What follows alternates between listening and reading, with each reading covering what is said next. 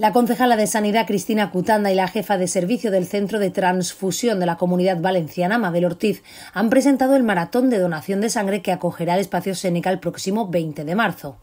Cutanda ha hecho un llamamiento a la participación y ha animado a todos los ciudadanos a tomar parte de esta iniciativa que permitirá, gracias a la generosidad de los donantes, salvar muchas vidas. Que no dé miedo, que todos salgamos a la calle ese 20 de marzo, que nos acerquemos a la Plaza Séneca.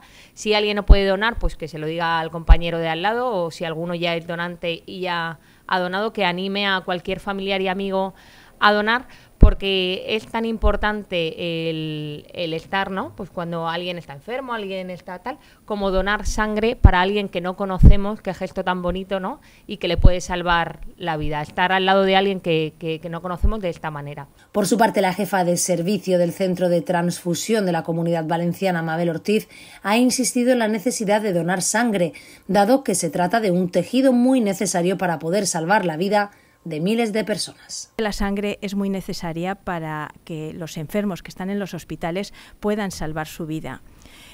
A veces pensamos que la sangre solo se necesita cuando hay un accidente de tráfico y bueno, pues nada más lejos que este pensamiento, ¿no? Porque la sangre se consume todos los días por pacientes oncológicos, por pacientes que tienen sangrados, por accidentes de tráfico, por supuesto, en intervenciones quirúrgicas.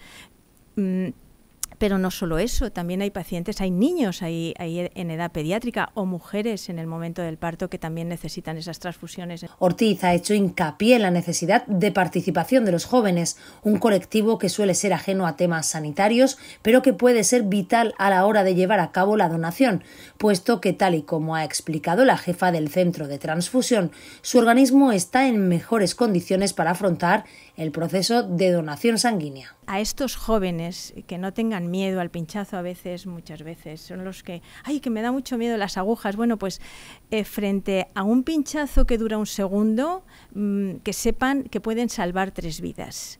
Y que bueno, pues que han cumplido los 18 años y que pueden hacer cosas nuevas y están deseando sacarse el carnet de conducir, pero que pongan también en un post-it en su vida que diga, tengo que donar sangre, y no solo una vez, sino de manera periódica, que son los jóvenes los que tienen que hacer el relevo de los donantes de sangre, que poco a poco van cumpliendo años o va apareciendo alguna enfermedad por las que tienen que dejar de donar. Para todos aquellos que estén interesados en participar en este maratón de donación de sangre, sepan que podrán hacerlo acercándose al Espacio Séneca el próximo 20 de marzo en horario de 9:30 de la mañana a 9 de la noche. Para poder donar sangre es necesario tener entre 18 y 65 años, pesar más de 50 kilos y no padecer problemas graves de salud.